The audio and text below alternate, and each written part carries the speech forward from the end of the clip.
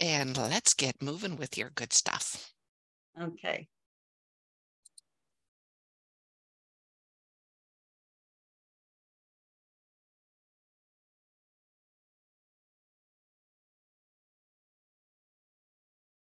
Okay, do you see it?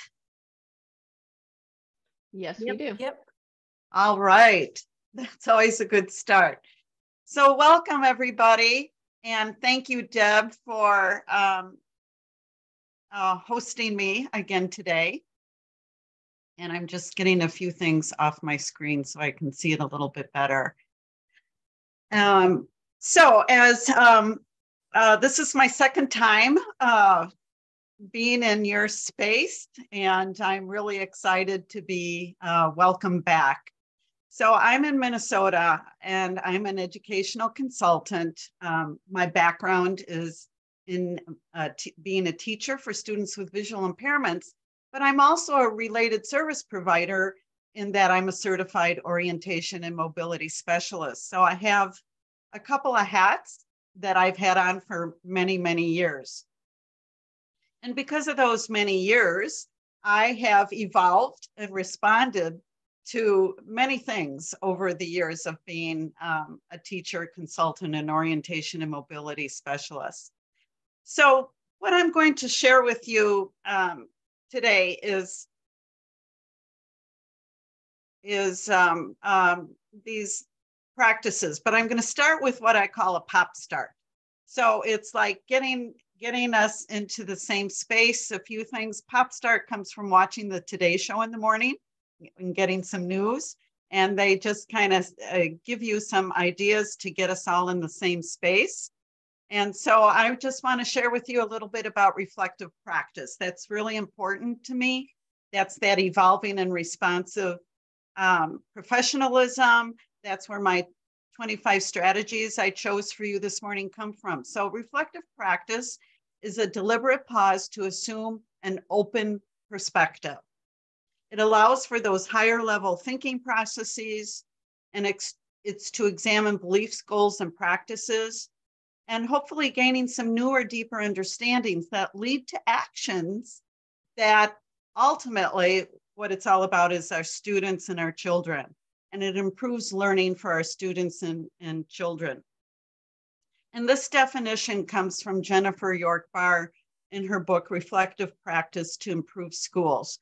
And she was at the University of Minnesota.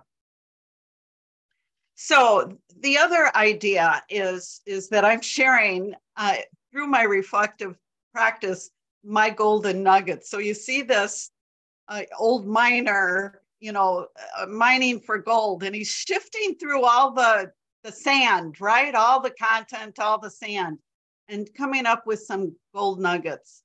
So for those of you who are experienced people, you're going to see gold nuggets that you already know. So it's going to reinforce what you know and maybe give you impetus to share your golden nuggets with other people. And if you're a newer service provider, maybe this will help you shift through all the stuff out there and deciding, where do I start, what do I do, and where do I go? And just a little bit about informing our work together. And here I have a photo of a friend of mine who's blind, and she's in some of the photos. She's 12 years old now. So I've known her a long time, but here we are picking strawberries together. And it's awfully hard to find time to just go pick strawberries with a student and show them a whole different way of being, because there are so many competing priorities for our time with children. And so I just try to think about all these strategies that help me increase my time with children, because there's so many other things going on that make demands on us.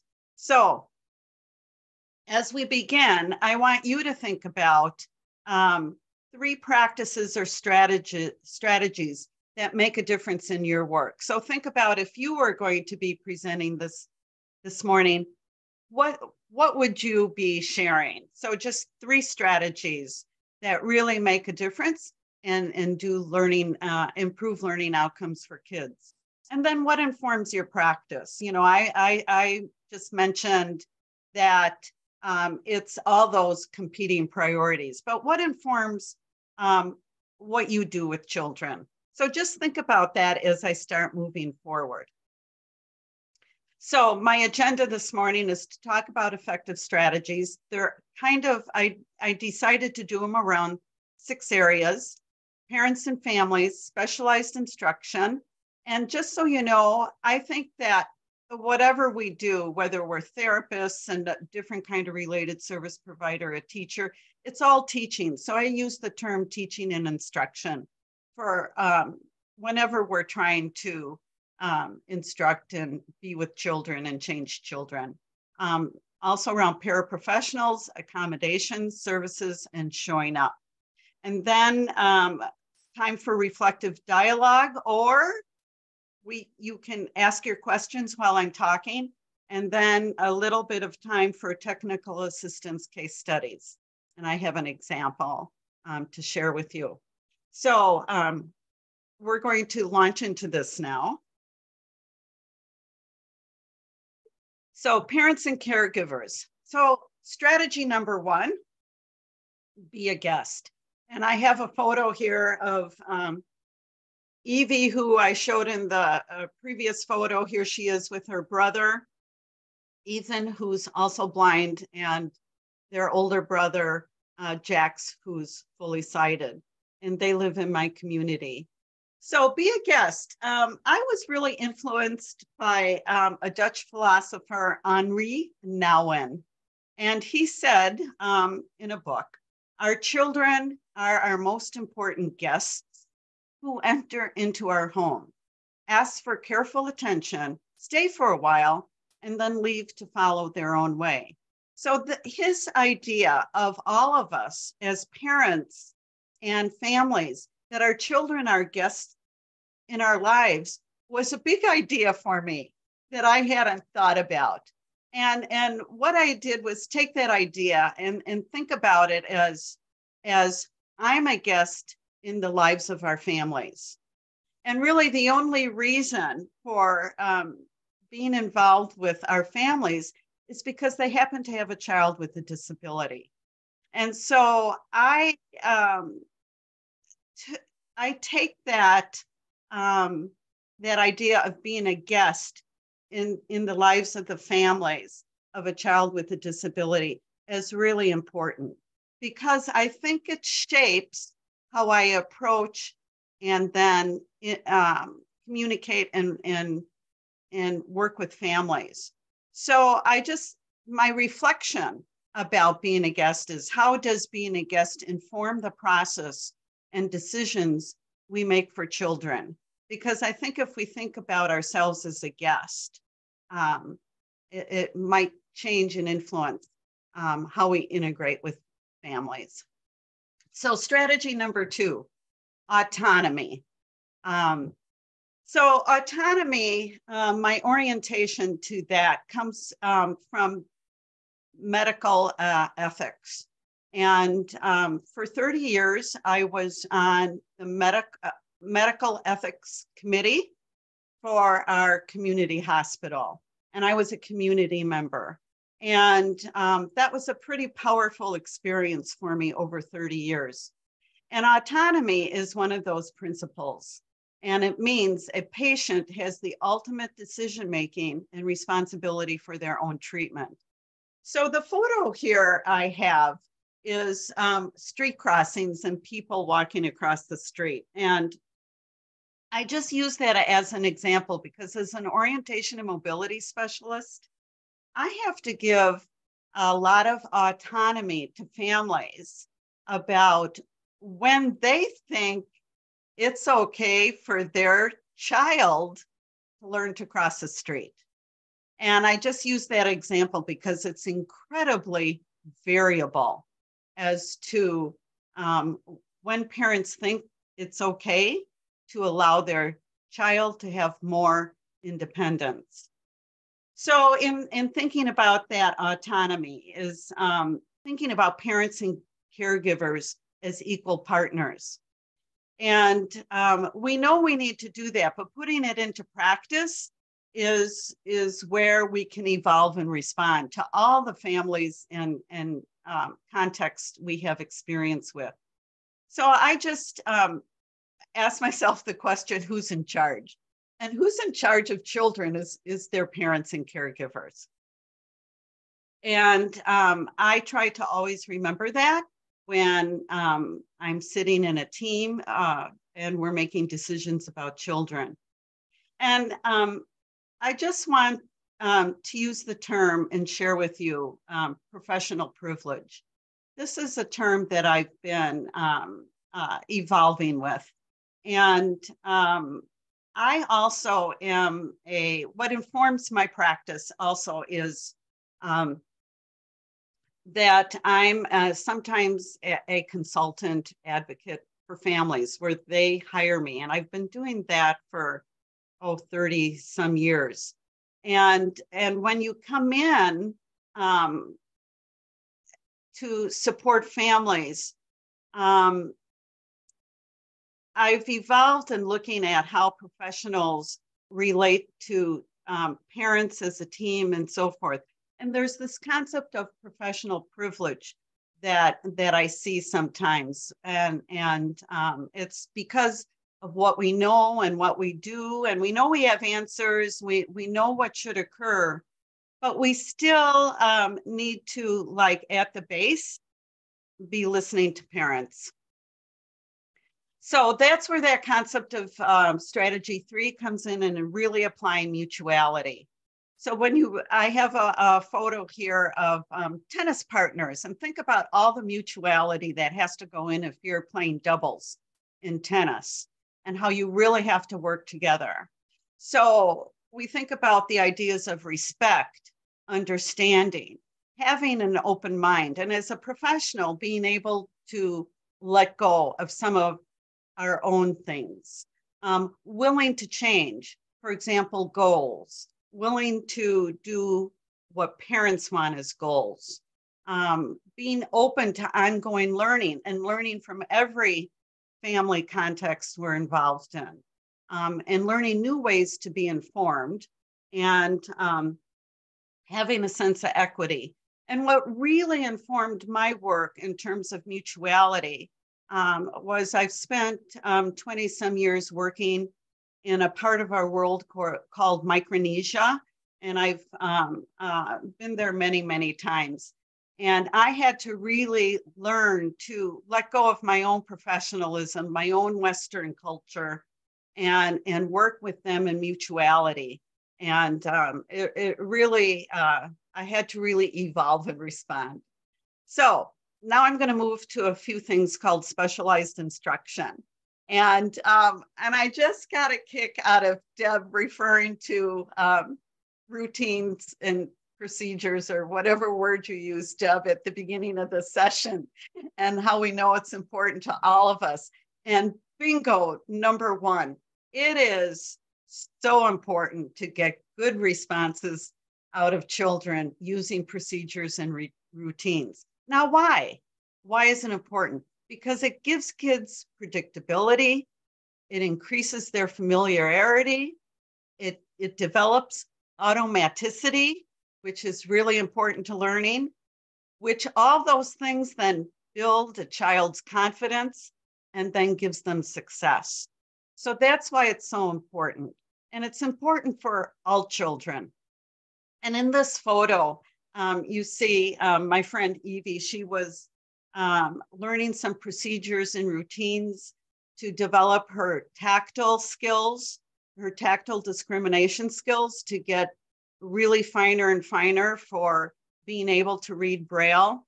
And she's learning from a tutor who I was tutoring to teach. And Chelsea, she's from Micronesia, the island called Chuuk. And I have a link on this slide, which is called What is Explicit Instruction? And it's a special education resource project at Vanderbilt University.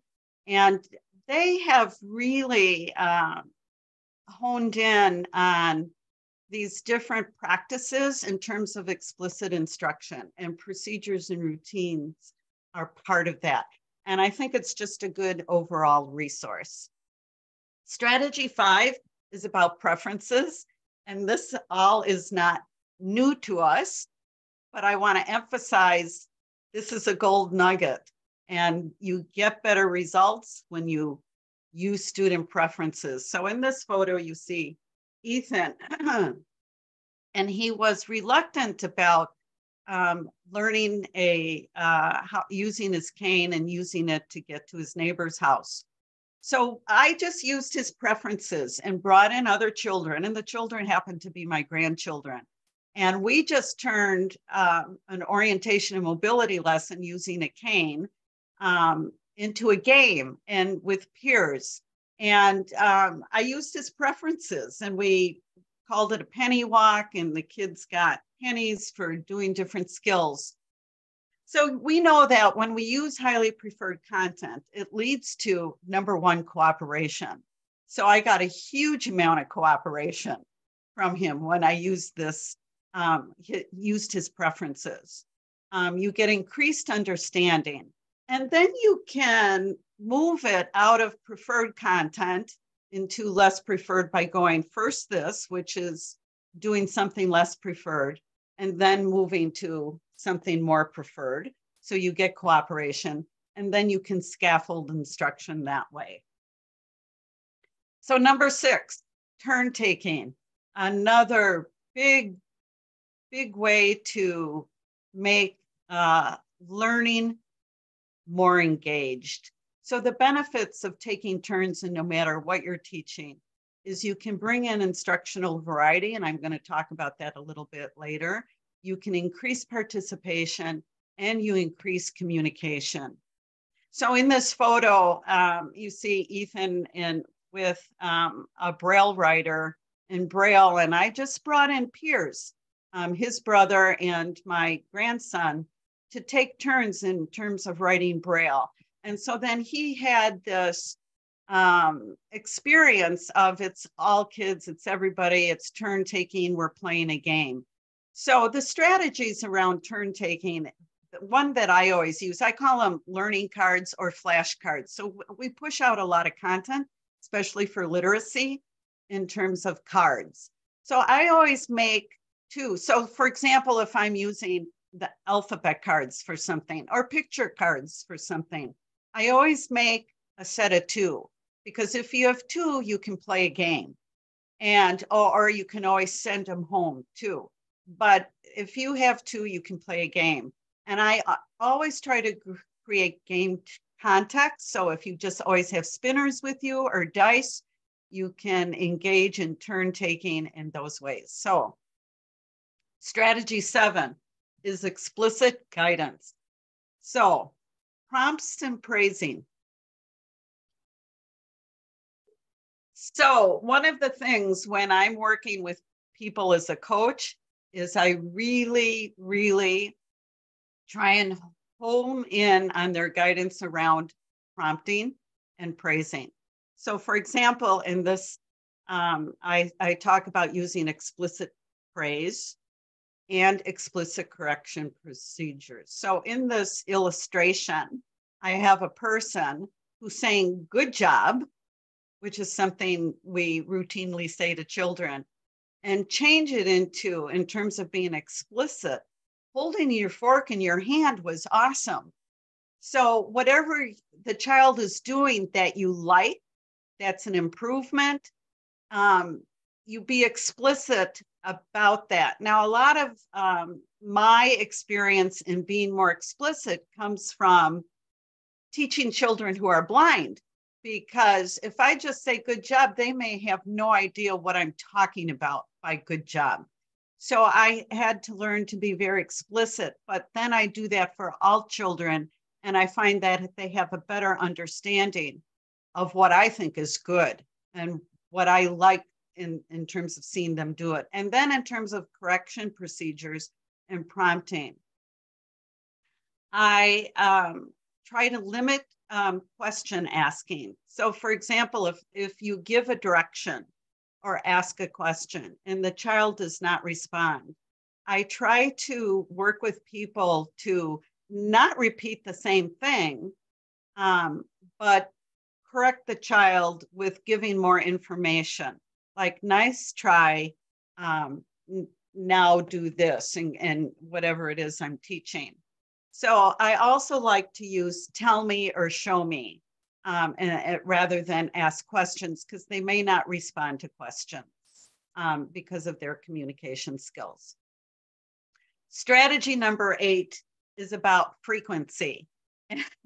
Anybody who works with me, and if you don't learn anything else from me this morning, it's about frequency. And this is an evidence-based strategy for all children, no matter what is being taught and at what level. So in this photo, I have an actual display for tactile symbols that is used for a student I consulted with. And when we try to increase frequency of teaching or doing anything with a child, we look at access. So you see how these symbols are displayed. They're accessible, they're easily used. They allow people to increase the opportunities for a student to use the symbols. And I just want to share with you, I have a link to the IRIS modules. I don't know if you know about the IRIS modules. They're at Vanderbilt University. And, you know, I hadn't looked at them in a long time. They've been around for a long time, but they really have added to their content, and they're an awesome resource. So I just happened to look up frequency. And I have the link to what they say about changing intervention around dosage and time to increase frequency. But what I want to share with you is they talk about always increasing your time. And what I want to suggest to you is that to get more opportunities and to increase frequency, I use an instructional strategy that I call quick tasks. And so it's not increasing time, but it's increasing the opportunity. So for example, if I am teaching tactile discrimination of items, and once a day isn't enough, and maybe I want it 5 times a day. So I set up materials like what you might see here. So for example, a paraprofessional or another teacher can just bump in and do these quick tasks and not take 15 minutes. But if you've got 3 minutes, you can increase the opportunity in the frequency that a child is engaged in an activity where they need to learn something. And so that's moving us to strategy 9, which is variety. So this is the second thing. It's about frequency and variety. So variety is also an evidence-based practice. And so if you vary your presentation methods, vary materials, and vary formats. Now, I have also said procedures and routines are important, but now I'm saying use variety. So once you have procedures and routines established, then introduce variety. And that keeps kids interested, and you might come across different ways where they'll learn better. And in this photo, we have Chelsea changing a variety of when she was teaching Ethan about Braille instruction, Braille alphabet and so forth, Braille reading. And she was putting it into a game. and varying that traditional way of working at a table. So the variety is a really important strategy. So I'm going to move to paraprofessionals. So Deb, how do you think I'm doing and moving through these at lightning speed? You're being very thorough with your comments, and I'm just looking forward to seeing how you pull it off. Okay.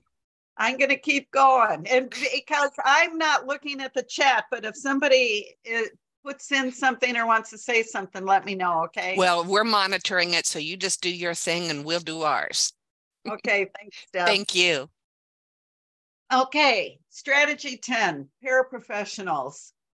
I decided to put in something about paraprofessionals because I work with paraprofessionals a lot over the years. With the students I have, most of them have lots of needs, and I work a lot with paraprofessionals. So I decided that I would share some strategies around working with paraprofessionals. So this is really important to me. I really believe in intensive training. And if you look at the illustration that I've created here, it's about training time for paraprofessionals. So if you look at the pyramid, if you will, the paraprofessionals are at the bottom of the pyramid. Then we have the teachers, and then we have administrators. And then on the left-hand side, I have an arrow going up the pyramid to the top. And then on the right-hand side, there's an arrow going down. Now, if you look at the arrow going up, it talks about time and training. So paraprofessionals have the least amount of time and training in my many years of experience. Then we have teachers, and then we have administrators who get a lot of training. And then when you compare that to who has the most time with students, paraprofessionals have the most time with students, actually. And they have more time with students than a lot of teachers do, and certainly administrators. So if we ask the question, who spends the most time with students? I think it's paraprofessionals, but they get the least amount of training. So I give a lot of attention to paraprofessionals. I believe in intensive training for paraprofessionals. My experience is I get much better student results if I have what I call highly trained paraprofessionals. So some of this may make you itch and twitch because it's going to be about our time. And as itinerant people and with having a lot of demands on our time, I'm just going to jump into this though. So I really believe training in authentic settings. So wherever the student is, wherever the paraprofessional is, that's where we need to show up to train the paraprofessional. And that really impacts our schedule and our flexibility. But there's always a payoff for doing intensive training in authentic settings. And then that initial training with a paraprofessional show up with greater frequency. So this also impacts a schedule.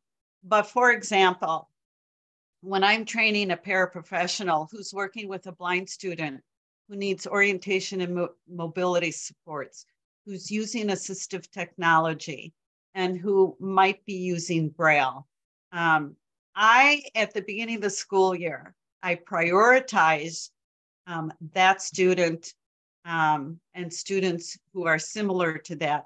And I will show up 3 days in a row to work and train the paraprofessional. And for the first day, I do it all day. And the second day, I do it all day too. So that's really hard to do, but there's a payoff. So I'm going to talk about coaching. So I think it's really important to develop your own coaching model. Here's my coaching model. And I've put this in where your resources are as a Word document. This this illustration so you can take it and shape it and make it your own coaching model. But I role model everything. I believe that paraprofessionals need to see me do something in order to understand it. So when you look at my coaching model, I first role model a technique, and the learner, or the paraprofessional in this case, observes. Then I move to doing an explicit description of what I just role modeled and what the person observed. Because what I've learned through the years is if I just demonstrate, but don't do the talk, the person may not really get and understand what I did.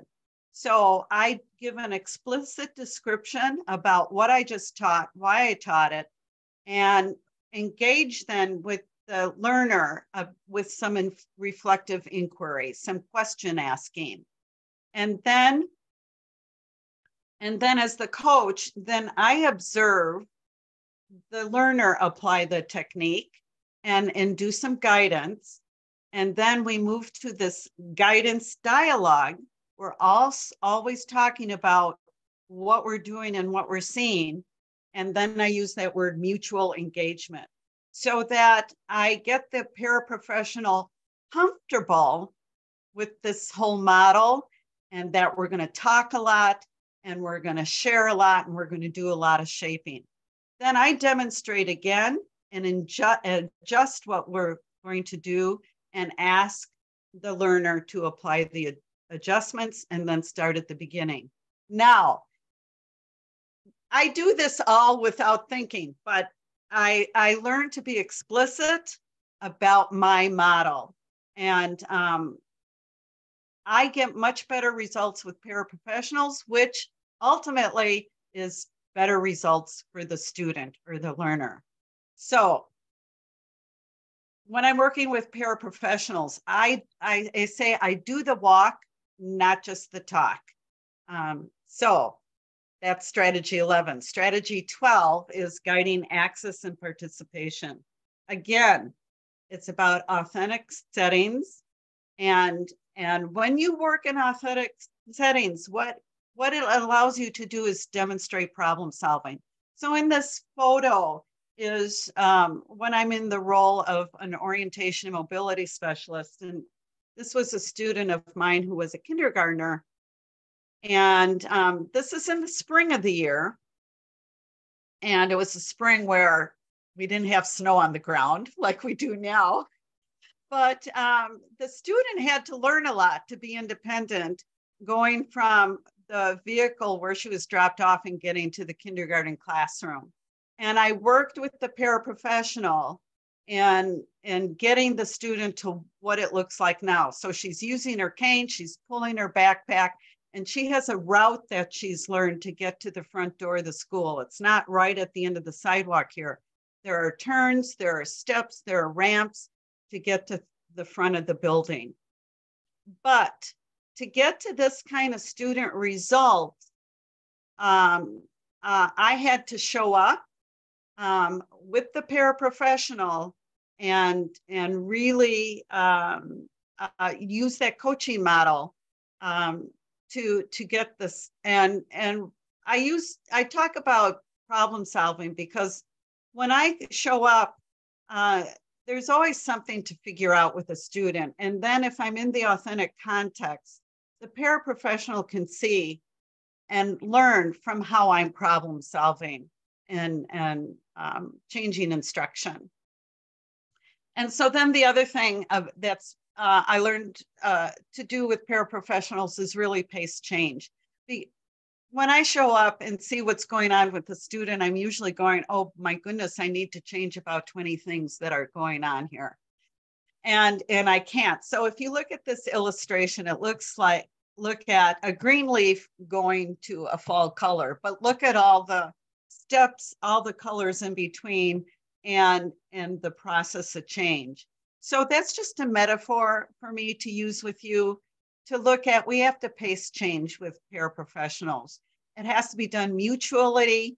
We have to be conscious of their comfort level in terms of rate of change. And there's a term I use a lot with paraprofessionals working with kids in terms of stepping in, stepping out. And so you step in to provide guidance, and then you step back out to let the student demonstrate what they've learned. And that's part of that whole change, pacing change, and allowing the student to show us how fast or slow we need to go. So strategy. And Donna, did you say that you had a case study for us today as well? Yes, I mean, it's a compilation. Okay, I just want to point out that if we talk about a case study, that we usually need to start those by about 5 till or on the hour, and you have 11 strategies left before that. So I love your explanation, but just wanted to make sure that you're not rushed for time. Okay, thank you. So strategy 14, again, it's all about student results. And here's Evie when she learned to be more independent with her socks and boots and so forth. So the whole thing with paraprofessionals is focusing on student outcomes. I'm very explicit so they can see how the student is changing and showing more success. I use a lot of rubrics. So we can really break it down and do task analysis or forward and backward chaining and so forth, so that they can see the smaller steps for where students are being successful. I share the student results because it develops pride in the paraprofessional. So strategy 15 is always praise with the paraprofessional. And one of the things that I try to stay conscious of is para vulnerability. There's a lot of stuff that can go on in the culture and context of a school with paraprofessionals. And when I'm asking them to step back or step in, or they get all this training, sometimes they have to manage how their peers see them. And I'm just saying that there's some vulnerability, I think, with paraprofessionals in schools. So that phrase is really important. It builds their confidence. So a little bit on accommodations. And this may be, I'm going to take you down maybe a little path that you're going to be totally not thinking about in terms of accommodations, because we're usually thinking technology and so forth. So strategy 16 is about think aspirations in terms of accommodations. So I'm doing a whole mindset shift from viewing accommodations from a need-based origin to thinking through accommodations from an asset-based origin. And a lot of this comes from my years in dealing with what I call reluctant users of accommodations. And I think there's a lot of reasons for reluctant users. I think it's about identity formation of the students and how they see themselves. And this tension of between what we think should be done as adults and what students want to do in terms of their own self-determination, or families and parents. So I have changed my language from when I'm with people in terms of, I don't say, this is what you need, or this is a need. It's more, what do you aspire to? What do you want to achieve? What do you want to do? Now in the paperwork, I have to use need, but in my talk, I can use other things. So strategy 17 is think opportunities. And what I've done is just inserted a little bit about my own personal journey. So you see a photo of my husband, Roger. He's got Parkinson's disease, and living with him for over 10 years with a degenerative condition, it has certainly informed my practice as a teacher and orientational mobility specialist with accommodations. So it's about thinking about opportunities. So he didn't want to hear about needs, but we do opportunity talk. So you see him in a park that's by our house here, and it's an asphalt trail. And he started having very limited mobility. And so if I were to say, you need to use a rollator, he didn't like that idea. He didn't want to see himself as needing a rollator. But when I talked about opportunities and sensitive to the fact of going public and walking with a rollator, and then as I supported him in his own self-disclosure, it really changed his use of accommodations. And it helped me understand my students a little bit more. So then choices, strategy 18. Think about our own bias in giving choices. This is a student I consult with, Katie, and she's blind and has many challenges, those neurodevelopmental challenges we see in a lot of our students. And Katie wanted to play the cello, and her family supported her in the cello. And we gave her the choice of playing cello and band. So think about what works, include others, and, to support Katie and using the cello. Certainly took a huge team of teachers and peers supporting her. And I just say, when you're looking at accommodations for whatever a child aspires to, simply try and simply teach and have that inform what you do. Now, a few things on services. I try to put time for children first. And just in this illustration, you see somebody who just looks truly overwhelmed. Stuff gets in the way of what we need to do and putting children first. It's time, it's forms, it's agendas, decisions, systems, expectations, tensions, stress. Could be car problems, technology problems. So I just try to just stay informed about putting children first. In terms of services, a strategy I do in trying to support children first is I chunk for change if I need to teach them something and change their behavior. So part of that is understanding behavior change. If you look at yourself and how hard it is to change your behavior, and if you only have the opportunity to change a behavior once a month, when maybe a specialist shows up, or once a week, the change may not happen. So I like to focus on what it is a child is learning. I like to be explicit about it and be frequent. So then I have to chunk my time and maybe not do it once a week or once a month, but show up several times in the week when I am trying to push out a change. And then I'm really big on co-teaching or collaboration, especially as an itinerant person. So that co-teaching, and here we have Katie with her teacher who co-teaches and collaborates. She's in a classroom, a technology classroom, and using specialized technology, Braille technology with Katie. If you co-teach, you can get to frequency. It gives you opportunity to observe. Observation is really important. It's stepping back and see the results of your doing. It helps problem solve. And I love that term transdisciplinary. It means sharing what you know and having another person share what they know so you can improve the opportunities for learning. And then communication. We've all had a lot about communication, but I'm just going to say, I give it 24 hours.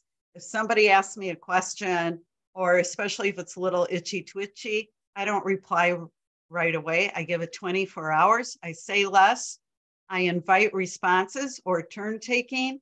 I always share my thank you and share appreciation when somebody initiates that. So showing up. So I'm running a few minutes late, Deb, but. You're doing great. Okay. Great strategies. Thank you. Okay, 3 more, guys. So this illustration is that there's a sea of gray umbrellas and then a yellow one. And that yellow one is being authentic. So show up and bring your authentic self. So that's showing up with your integrity. It's showing up and being transparent. And I had a dad once say to me, Donna, I would like you back involved with our son's team. Because when you come to the table, when you're at the IEP meeting and so forth, it always is so helpful because you share what you know. And I say to him, but I also share what I don't know. See, so that's bringing your authentic and being transparent. When I don't know something, I say I don't know it, but I'll get back to you on it. And then being authentic is parents. It's really hard for them, and we don't always know when it's really hard for them. And they may show up a meeting and just cry, and I just say cry with them. Change the agenda. Stop what you're doing and be in that space. Be authentic. Let that professionalism slide off a little bit. So part of that being authentic and having integrity is understanding bias, strategy 24. I'm just going to increase your awareness about all the different aspects of bias. There's organizational bias. So for example, I worked for an organization, a teaching, a school district here for 32 years. And then I stepped away and became a consultant. But I'm going to tell you that it took 3 years of being away from my organization, my school district, to understand that I made decisions based on that organization when I was there, rather than some things maybe I thought that were best for a child. So there's organizational bias we're a part of that we may not be conscious of. There's personal bias. We have our own stories, our own journeys that influence our thinking and how we make decisions. And I'm not saying these things are right or wrong. I'm just saying understand it, and that it's present when we're teaming and at the table and influencing a family and a child. Then there's societal and cultural bias wherever we are. And then there is disability bias.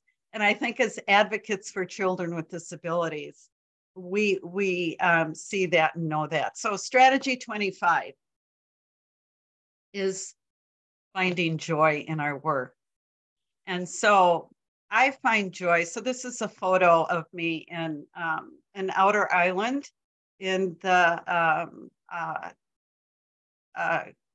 island of Chuuk in Micronesia. And I think for joy in our work is thinking boldly. So believe boldly about the children, think boldly about the children, teach boldly, and celebrate boldly, and you'll experience joy in your work. So that's my 25 strategies. So we have time then in the agenda if we want to do a little reflective dialogue or move to the case studies. Deb, you help me with guidance here, please. Well, I think that if people have questions, certainly we can give them a couple of minutes. I think as I reflect on the things you said, they all make sense with great focus on the communication and relationship. And I love that piece because over the last few years, we've had lots of ups and downs, but the joys and the things that we celebrate the most are the times whenever we connected with people. And those are those things resonate through all of the people that you're working with, parents, paras, every piece comes with a message of kindness and acceptance. And so anybody who has additional comments or questions, let's just pause for a moment and give you time, give you a couple minutes, and then we'll jump into the case study.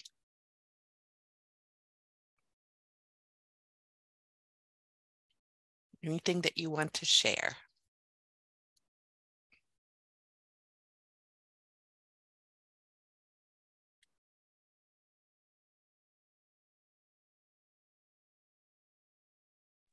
Everyone must be listening very intently. Well, they are, and processing it. And again, things that just make sense, but sometimes you need a reminder to bring them to the forefront. So I think the time for asking questions is not past. Feel free to type in the chat box, but let's go ahead, Donna, and move forward with, okay. Michael would like to say, like to think of this entire process with families and children as collaborations. And you're right, kids are pretty smart regarding therapy if we just listen to them. So that really ties into a number. Michael, was there anything else that you wanted to say about that? Okay, good comment. Yeah. Thanks, Okay, Michael. thank you for that. Yeah. And so we have other comments. I appreciate what you have shared and the timing of it. And, you know, as we're coming to all of our meetings, and so right now we're all ready to glide into spring break, but we got lots of work to go before we finish for the year. Seem like best practices, especially as service providers, says Brittany, like the reminder of frequency when learning new skills. So it's all of your strategies, great reminders. Again, we still welcome questions and comments, but take us home with this, Donna. Okay, great. I don't have more slides, so I'm going to stop sharing. Okay. Perfect. So that I can see some faces and some names. So in terms of case study, you know, what I want to share with you is some action research that I learned over time with some students. And action research, if you're not familiar with the term, it's really your own research based on your own practice, and it informs what works with kids. And so it's not just what we might think of as clinical research or research in a higher ed, or you know, that academic research, but it's that more practical research through actual teaching that informs our practice. And one of the contexts that I've been involved with in many years is working with children. You know, we call them complex kids now, right? So they may have many disabilities and many conditions that make it difficult to make progress and learn skills and so forth. So in my context, they're generally blind. They generally have not a lot of expressive communication. There's usually gaps in expressive communication. So it's hard to know what they know or for them to show what they know. There's motor skills, low tone stuff, gaps in movement, that all that gastrointestinal stuff, a lot of difficulty with eating, a lot of challenges with fine motor and holding things, and discriminating tactily. And you know, it's the whole thing, right? And so for these kids, it's really important for kids who are blind to like really work on literacy skills, you know, and it's going to be tactile if they're blind. And so I'd say, it might be close to 20 years now. I've worked with about 15 students who teams decided that a student was not going to learn Braille because of all the learning challenges. Yet there was somebody on the team, and oftentimes because of the kind of work I do, it would be a parent who would really want their child to learn Braille. And so part of this really started with students I had when I was a teacher here in this area. And I think about my one student who hadn't had a lot of preschool experiences and then showed up for kindergarten with a lot of these challenges. And right away, we made a lot of progress on a lot of his goals in terms of mobility, fine motor, communication, eating. But he didn't make progress in literacy skills, and in this case, learning Braille. So we really had to dig deep into how are we going to do this. And so over the years, some of those instructional gold nuggets came with working with all my students who needed to develop Braille literacy skills. But there's some universal strategies. And what I did was really examine, and I really tried to imagine what was going on in the brain. And this is what I want to tell you guys, is I think in our future, in the next 10 years, 20 years, what's going to inform what we know and do and teach and support kids with disabilities is going to be what we learn about the brain. I really think that's going to inform our next steps in teaching and how we know how to do it better. So I was just trying to focus on these kids who are blind with all these complex needs and what's going on in their brain. So one of the things that I decided early on was when we're always talking at them and saying so much, that what's going on in the brain and all that speech and language was overriding what was going on with their touch. And so one of the overall strategies I did was when I was teaching tactile discrimination, I really limited my language, and I did it more through guidance and tactile guidance of what they needed to touch. And I started with grosser items for sorting. That was something that they'd be initially successful at and was not such a difficult tactile skill. And then I moved them along from, using their whole hand for tactile discrimination to moving to their fingers. And then finally, what's under their fingertip, because that's where Braille is, and starting to discriminate. And it's like an 18-step process.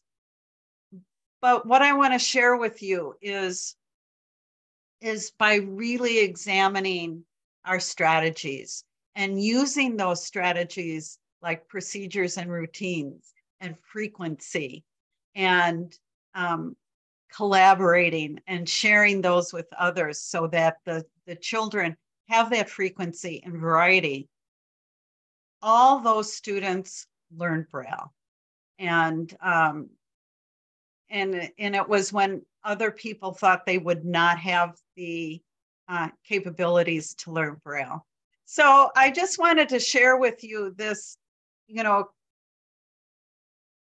combined strategy of really stepping back and using that reflective practice and that inquiry and stepping in and really trying to discern what it is that's going to make a difference in a child's learning. So that's what I wanted to share. Thank you, Donna. And it always helps to bring it to a face and an individual. Yes, we know that the strategies, and sometimes we do make several red letter activities at the same time. So I like what you just said about if I'm teaching somebody the Braille piece, it's going to be maybe with something fun. So I'm not asking them to learn the Braille and be testing them on the content at the same time. Just doing doing one, what is my goal here? Improving the literacy. Well, then let's focus on that and not throw all kinds of other stipulations in there at that point. And so I think that really it helps you to be more explicit and to focus in on the learning that needs to happen. So Deb, thanks for your response. And what I want to share is I don't like to use this word, but because I think it misrepresents what we're doing, but it's simplify.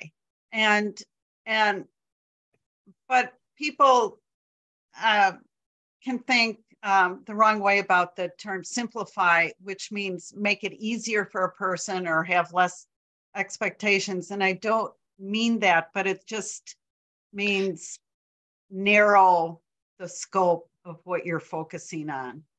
And we're not simplifying it to make it easier. Well, I know where you're coming from. It's really hard to verbalize. We're not, it's so often we hear the term like dumbing it down so that, and I hate that term, but I think you know what I'm talking about. So anybody who has a better term, but you're taking it and bringing it down to such a level that it's not challenging for the individual. And so simplifying it is making sure that you're not focused on 20 different goals at the same time. Less is more. Yes, thank you for that. Less is more. It's not talking about the content, changing content. It's talking about changing your plan for support.